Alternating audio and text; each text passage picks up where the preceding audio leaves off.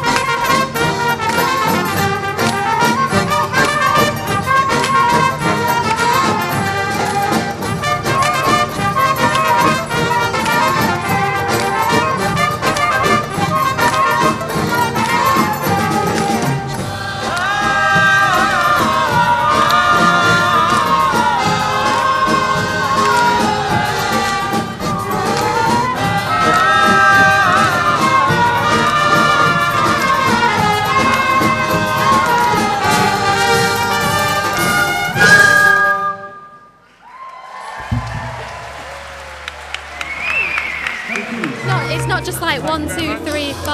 It's like 1, 2, 3, 1, 2, 1, 2, 3, 1, 2, 3. It's like, that was really hard at first, wasn't it? I enjoyed the whole experience, and it's great for later on in life if you're planning to be a musician. The students have really enjoyed being on stage.